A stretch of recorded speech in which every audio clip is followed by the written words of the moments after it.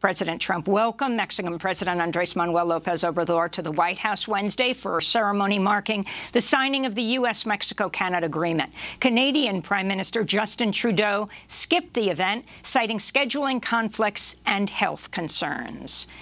President López Obrador's White House visit came days after Mexican labor lawyer Susana Prieto Terrazas was released from jail following her arrest for allegedly inciting riots in support of striking maquiladora workers.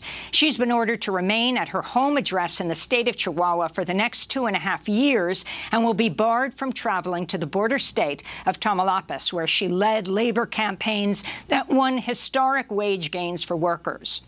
Prieto Terrazas called the travel ban unconstitutional in a video posted after her release.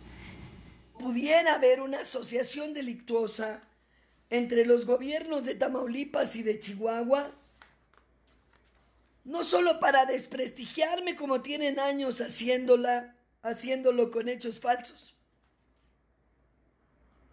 sino para desarticularme, para desarmarme, para terminar conmigo, para aniquilarme, para quitarme la vida. Porque muerta la cabeza del movimiento obrero del norte del país, se acabó la rabia.